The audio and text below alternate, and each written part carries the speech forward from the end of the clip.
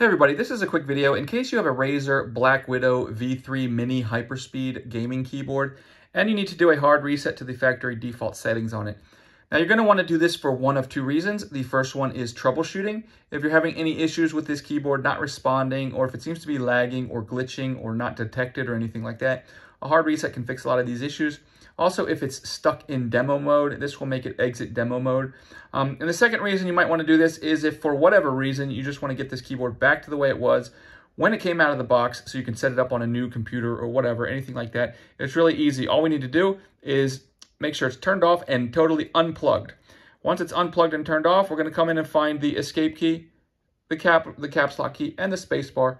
We're going to press and hold those three keys simultaneously. And while holding those three keys simultaneously, we're going to go ahead and plug the keyboard back in, turn it back on, and that will cause it to reset to its factory default settings.